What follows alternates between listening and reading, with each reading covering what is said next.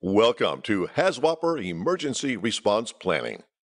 For detailed information about how to complete this course and use all of its features, select Help.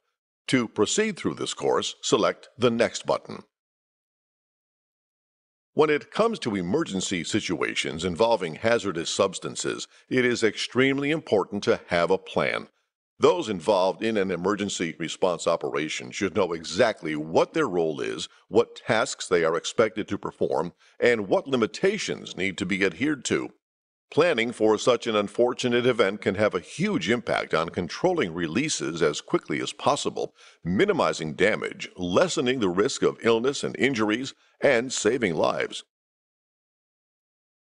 This course is designed to focus on what an emergency response plan is, the steps involved in an emergency response, your roles in a response to a hazardous substance emergency release, and internal and external communications during an emergency.